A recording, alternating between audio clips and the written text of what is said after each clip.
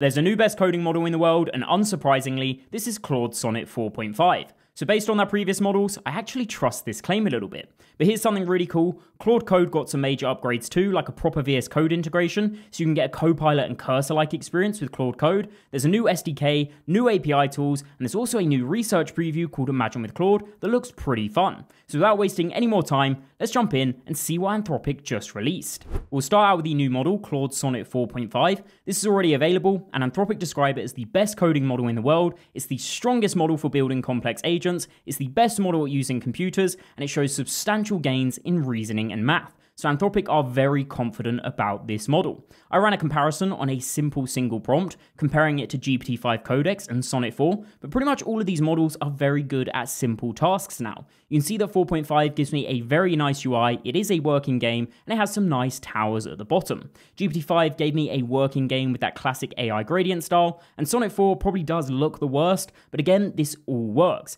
So while I think 4.5 Sonnet does win in that example, it's getting pretty hard to showcase the differences in performance of these models, besides just showing you the benchmarks and telling you to spend some time with them. I did try a more complex example where we have a backend and a front end, and this is the prompt that I used to create a personal finance dashboard. I used open code for all of these, so we didn't have any differences in Claude Code versus Codex, and I also had the same starting point where I had a React router app with a Hono backend, Drizzle, and SQL-like database. This is the result I got back from Sonnet 4.5. You can see we do have a finance dashboard. We have a nice overview at the top. These cards do look pretty good. We have the account section, some financial goals, and then also the recent transactions. So it's done everything that I asked for in my prompt. Now, it did all of this based on that single prompt. I never had to go back to it with any issues. Everything was just working after that initial prompt. You can see down here, we can go ahead and delete some of these transactions and the data is actually updating. Whenever I refresh the page, everything stays the same as it is using my database and my backend server. I've checked the code, it definitely is doing that.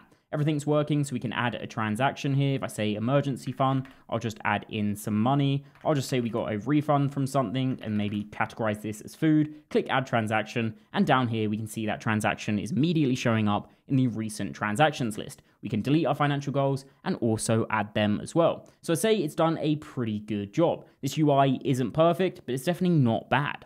Switching over to the result of GPT-5, now this was the only model where I had to send multiple follow-up prompts to even get something to show up on screen. It seemed to have some issues around creating the seed data at first, then it had some front-end issues with the toast, some back-end issues with the Zod import, then some TRPC and tan stack query issues. But finally, after pasting in the error messages into GPT-5 a few times, we did get something that we can actually see. So we have a nice financial overview here, we have our account section and the recent activity. Now I would say I almost prefer the UI style that this was going for, but it definitely didn't nail it. And we can also see down here there are some issues where there's a bit of overflow in our select boxes, and I would note that this doesn't actually work. There appears to be an issue with getting this to work and actually updating the values on the server. I only gave it the errors up until we could actually see something on screen, so I'd need to go back and reprompt it to fix all of those backend issues. The final comparison was against Claude Sonnet 4, and you can see here it does look pretty similar to the one that Sonnet 4.5 gave us, but 4.5 definitely looked a little bit better and had a few upgrades.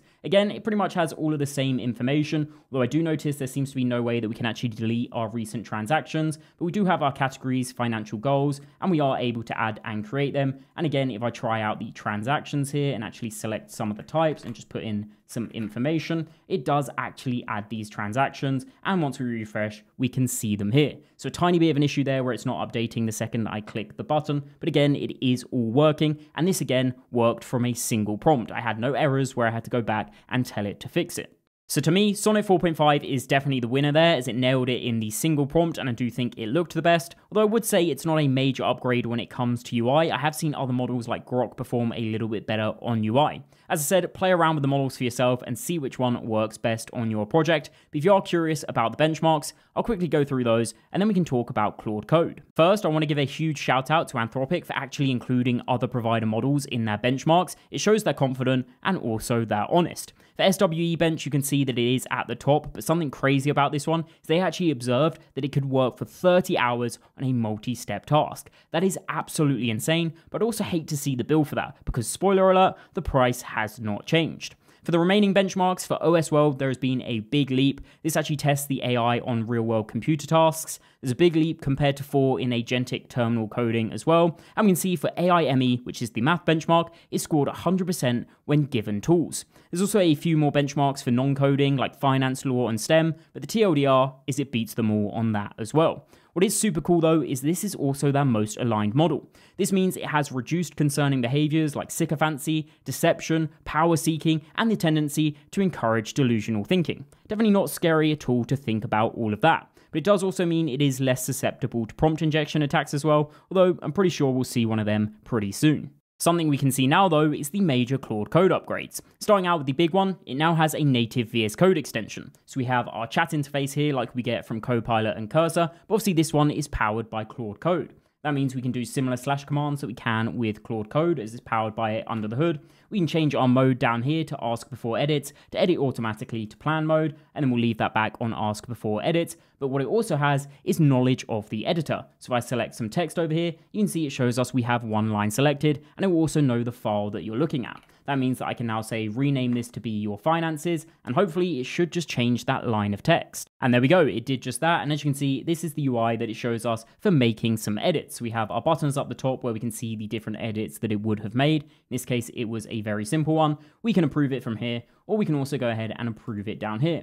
I'll click yes on that, and there we go, the change is done. The terminal interface itself also got a redesign, and as you can see, we now have a version bump to Claude Code 2.0, and alongside that, we also got a checkpoint feature. So now I don't need to remember to git commit everything when I make a change with Claude Code. It now automatically has checkpoints. All I need to do after sending in a few prompts is either use the command /rewind, or we can go ahead and tap escape twice. As you can see, you can choose a point where you want to restore and fork the conversation to the point before that prompt. So if I now go back to the add a new about page, everything has changed back to my initial prompt and it's rewound everything for me. The other new feature that Claude Code got was searchable prompt history. All you need to do is tap Ctrl-R, and now we can search through our prompts. It just makes it a lot easier to find and reuse your previous prompts. You can see here I typed in about, and we're seeing the previous prompt that I had that had the word about in it. There's still more announcements. There were some updates to that Chrome extension, but personally, I'm not on the waitlist for that, and to be honest with you, not ready for an AI browser. So let's just jump straight to that research preview called Imagine with Claude.